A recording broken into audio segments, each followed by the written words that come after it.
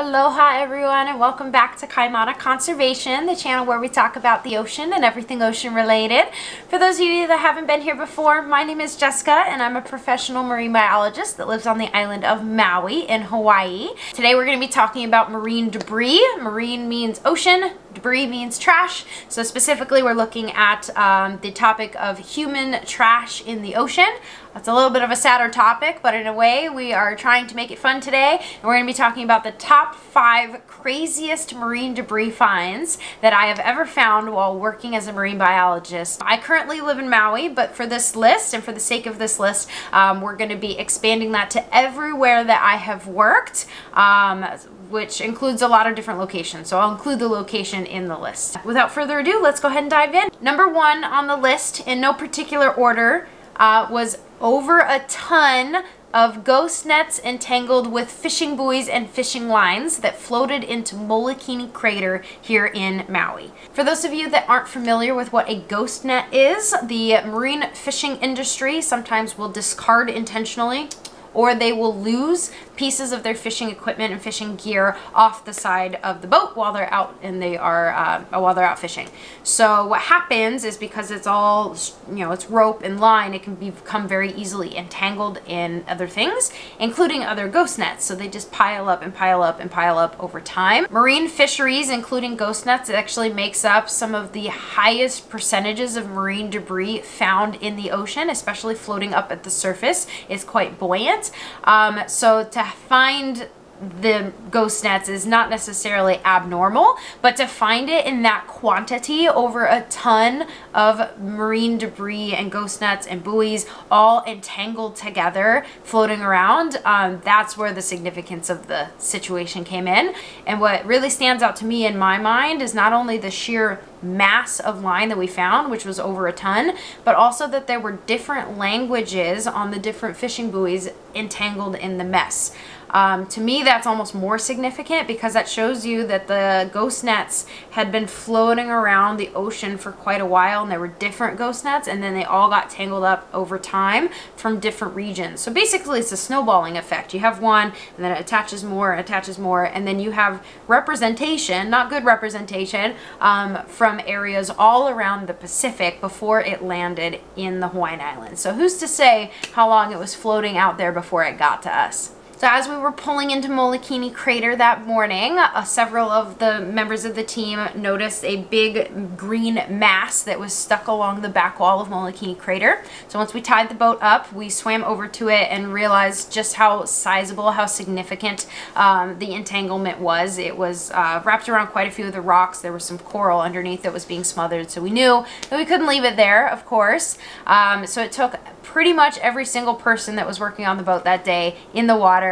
disentangling, and then we were able to, once we disentangled it, float it back over to the boat. You have to be really, really careful when you're working with ropes and lines in the water, especially big tangled messes like that. A lot of marine animals do get tangled up, and that is how they die. So we want to make sure we're very careful, but we were able to disentangle everything, and we brought it back over to the boat, and it took felt like an eternity, but it was probably only like 20 or 30 minutes or so to get all of that up and onto the back of the boat. Number 2 on the top craziest finds for marine debris was a beach full of plastic. This isn't really like a find, but I want to include it because I do think it is the craziest. Like, it definitely makes its way into the craziest list, because there are some beaches out here, especially in Hawaii, but in other parts of the world as well, that have been so inundated with plastic over time, and then you get continual wave action, that it breaks those pieces of plastic down, and then the beach is no longer a sand beach or a rock beach even. It is a plastic beach.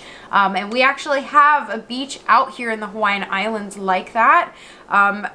It was on my bucket list to go see it, but it was obviously not an exciting thing for your bucket list, but I did want to go see it, even though I knew it was going to be quite sad. I wanted to see like what humans do and how we impact our reefs. And I actually, there's no rule in taking plastic sand from a beach. This right here is just a small sample of the plastic beach that we went and visited on the Big Island. It's on the south side of the Big Island, and what I think is so interesting about that beach obviously devastating, that it's covered in plastic, is because of its proximity to the Great Pacific Garbage Patch. The Great Pacific Garbage Patch, if you guys haven't heard about it, is this massive floating, it's not an island. I've heard it described as an island. It's not really something you can go stand on.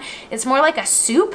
So there's basically this high concentration of plastics and microplastics that are floating around because the state of Hawaii, the Hawaiian island chain, is smack in the middle of the Pacific.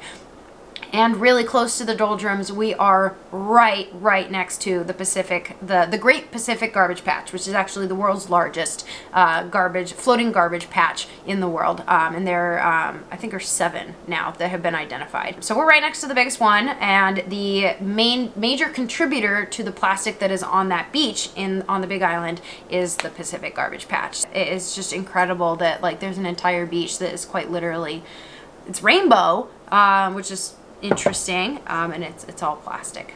Crazy marine debris find number 3 was in Fiji, and it was a giant corrugated tin roof.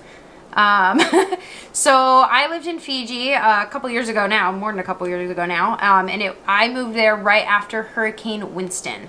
For those of you guys are familiar, Hurricane Winston was the largest and most devastating hurricane in the southern hemisphere on record. It just kind of sat over Fiji and just caused devastation for a long period of time. Heavy rains, heavy winds, and a lot of houses got washed away, roofs got blown away, and then it ended up in the ocean. So when I was working at the resort in Fiji, we were on like a little offshoot island, so it was pretty far away from the main island, but one of our house reefs, so one of our little local reefs in the area, actually was the landing place of a massive corrugated metal tin roof that had just, goodness knows, like if it floated out there, if it was how far it came, or if it flew out there in the wind. But the roof was, I mean, it's a roof, it's huge, and it had broken off into like smaller pieces where the seams had ripped, all the bolts had come out, but in general there were, I don't think there were like 4 or 5 like big sections of roof that had just landed on top of the coral reef. So that was a really crazy find, and it actually ended up becoming part of my Dive Masters mapping project. So if any dive masters out there, you might be familiar with the mapping project that we have to do. So I was learning about marine debris and doing beach cleanups as part of the my contribution to the resort at the time, and I decided to mesh the two together. And so I decided that I was going to map out the roofing on the reef, and then I was going to combine that with my recent studies on marine debris and how to use lift bags in order to get marine debris off of the bottom.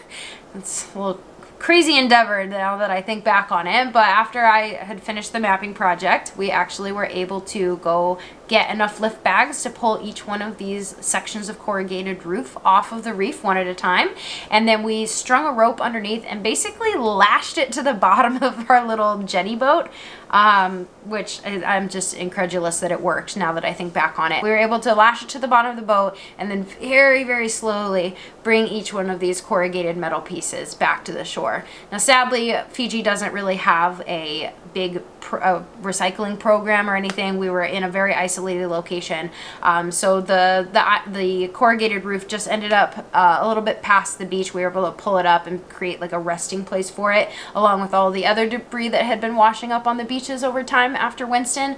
So not always like a happy ending when it comes to like what you do with that debris after it's taken off the reef, but on the bright side, we were able to remove all of those pieces successfully from the reef, and then the coral was able to recover after that. So number 4 on the top craziest marine debris finds was actually found here in Maui as well, also in Molokini Crater, a little bit more cool but for different reasons, and that was ammunition from World War II. So I thought that was pretty cool. Let's see if we can't get that to focus. So we got ammunition from World War II found at Molokini Crater. It's a little bit of a sad history, but Molokini Crater, as well as Kaho'olawe, which is the island behind it, was actually taken over by the U.S. military just after the attack on Pearl Harbor, and it was taken over under martial law, which means that the military had complete control. And for the following decades, sadly, Kaho'olawe was even up into the 90s. They used those two locations as target practice. So Molokini Crater, it's by no means small, but it's about the same size as an aircraft carrier, or at least that was the justification for dropping bombs on it and shooting it. And you can still, to this day, find ammunitions just like this if you're out diving at Molokini Crater. So, and I've seen, you know, other types of ammunition down there as well. There's unexploded ordnances like bombs that are much larger. Obviously, I'm not going to mess with those and bring them up to the surface. But these guys are a really cool find when you're out at Molokini Crater. And last but not least, number 5 on the top 5 list of craziest marine debris finds. To me, this is definitely number 1, even though I said like no particular order, because it was a mannequin, a life-size mannequin. Guys, that's terrifying to find washed up on the beach. So I was working in Fiji. Let's backstory here. I was working in Fiji, and like I mentioned, this was right after Hurricane Winston, which was the strongest hurricane. It had absolutely incredible damage to not only the physical property, but there were also a lot of deaths, and there were also a lot of missing people. When I moved in to the resort area, part of my like daily duties, as well as the rest of the resort, is to walk up and down the beach in the morning and pick up things that were washing up on the beach in front of the resort. It was kind of like fighting an uphill battle, sadly, because we were getting lots and lots of debris on every tide that had gotten washed off the main Fijian island during the storm. That being said, most of it was like bottles, cans, random flip-flops, toothbrushes, Q-tip sticks. It's like daily household items for the most part. And so I was doing my walk up and down the beach, and out of the corner of my eye, like down towards the far end of the beach, so it was definitely outside of where I was collecting from, I see this shape, body essentially, on the sand, like half in, half out of the water, and it was like unmistakably a body. And I remember, in my heart of hearts, I genuinely thought I was looking at a dead body. And so I started walking towards it, and like that shape became much more apparent, and I started running towards it. I was like, oh my gosh, I don't even know what I'm gonna do when I get there, if it's just this dead body that had washed up on shore.